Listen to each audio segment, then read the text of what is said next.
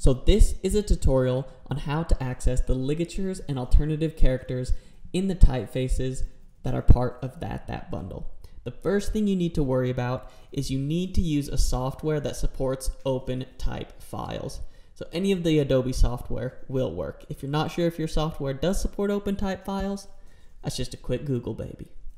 That being said, I'm in Adobe Illustrator. I'm going to show you how it's done in the Adobe softwares. So I go up here to Window, and we need to open, under Type, the Glyphs panel. Now what the Glyphs panel does is it gives you access to all the glyphs that are available in any given typeface. You can see as I go to the different typefaces, the Glyphs panel changes. So for example, in Yay, we have a couple different ligatures that we can use here. So let's say I want to replace the with the ligature. I simply click that here when the is highlighted, and it's replaced with the ligature. Let's see what we got on vowels here. I know that I have a double O ligature, and I believe I have an LE ligature as well. Boom. Look at that.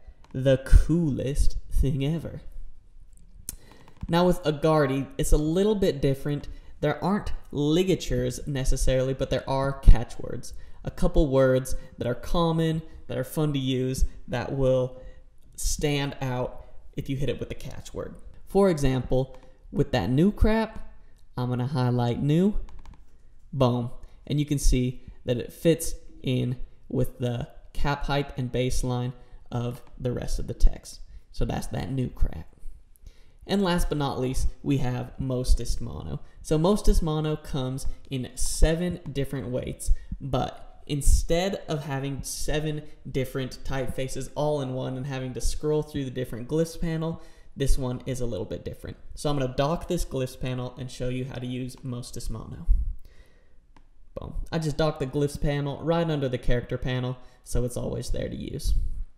So for Mostest Mono, what I'm going to do is I'm going to highlight the letters that I want to change. And once they're highlighted, I go to my character panel here, and then I can change the width. So let's say I'll do that 1000, and I'll do that one, boom. Now what I like to do is I like to make these 2 lines match. So I'm going to change this A to be a bit wider, boom, and there you have it. So I'm going to call that, and that is how you access all of the ligatures and bonus glyphs in the that bundle typeface. That's a lot of that's, but you got it.